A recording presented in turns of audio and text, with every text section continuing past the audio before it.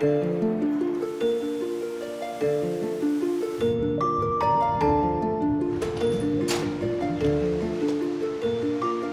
are in our River Scout gallery right now. Our Georgia native exhibit is right above us. We also have our freshwater turtles that we're going to be feeding. In here we have 4 different species of native Georgia turtles.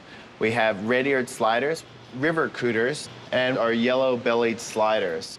We also have a razorback musk turtle.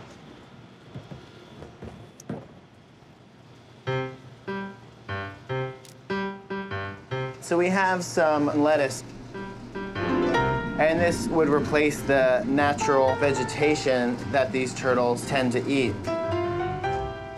What they really enjoy is their protein.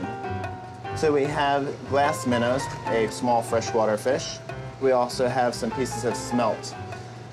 They'll kind of ignore the lettuce once they start seeing these bits of fish and krill in the water. Just like kids, we feed them their lettuce first to kind of make sure that they eat their veggies.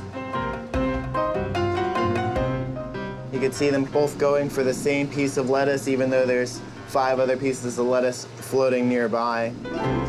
These guys are pretty much always hungry. This is Magellan, Maggie for short. She is our false map turtle.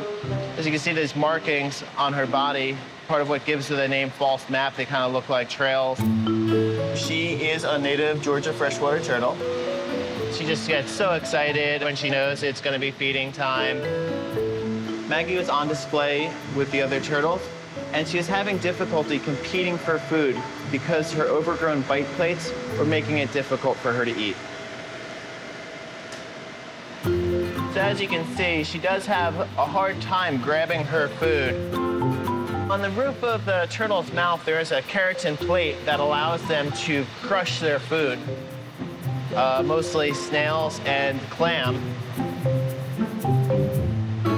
Since Maggie's bite plates are overgrown, she's going to have a minor procedure in a few days to kind of shave down those bite plates.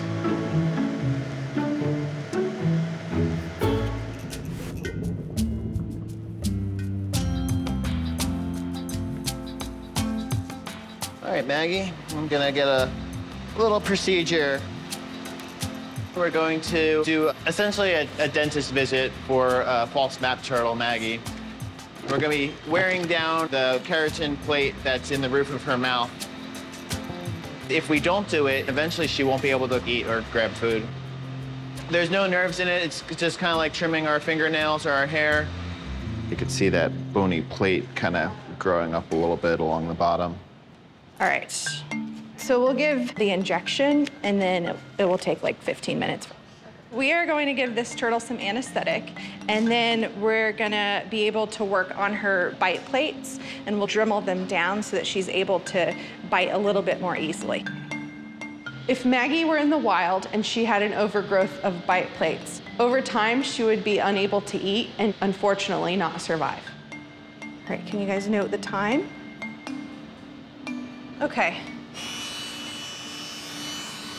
The Dremel procedure is really safe. In veterinary medicine, we frequently use it for beak trims, nail trims, and in Maggie's case, we're using it to file down the plates in her mouth.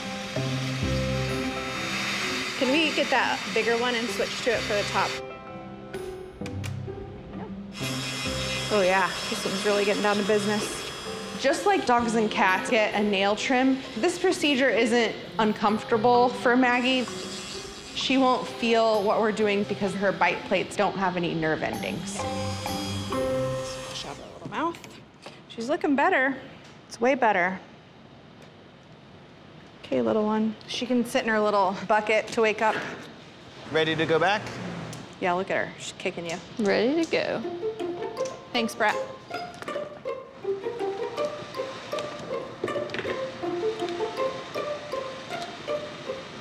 So I put her up there, and that way, when she's ready to hop in the water, she'll move herself in there, and I'm just gonna observe her, make sure that she's awake enough to kind of swim around. There she goes. Maggie's gonna stay here for a few days so that we can monitor her while she recovers before we move her to a new exhibit. That's a nice breath right there.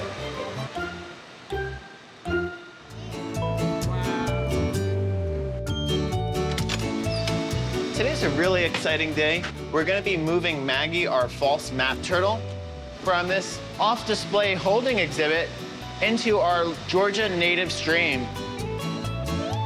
Maggie's really recovering greatly from her procedure. Yep, that's looking really good. She's been eating really well. She's been putting on weight. She's been tongue feeding really well. And we'll continue to monitor her as we go along. Maggie, it's gonna be a big day for you. Our Georgia native river exhibit, it's our largest exhibit in the freshwater gallery. It mimics the natural ecosystem you'd find right here in Georgia. It's going to be a big change for her, and it's also going to be a big change for the other animals on exhibit as well. Hey, Nate. All right. She looks like she's ready to explore.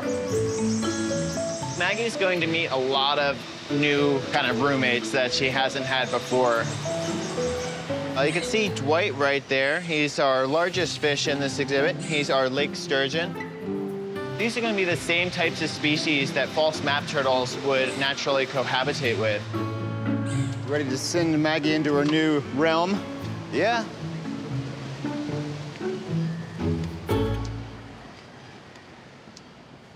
There you go. Well done. There's a little bit of current right there at that spot. Such a big change for her. You can see the water moving her a little bit, so she'll get used to that.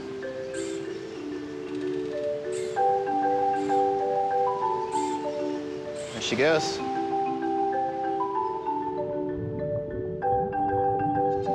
Not too intimidated. No, She's, not at all. approaching life with confidence. There we go, the first breath. New addition, the first turtle ever in this habitat, so that's pretty exciting.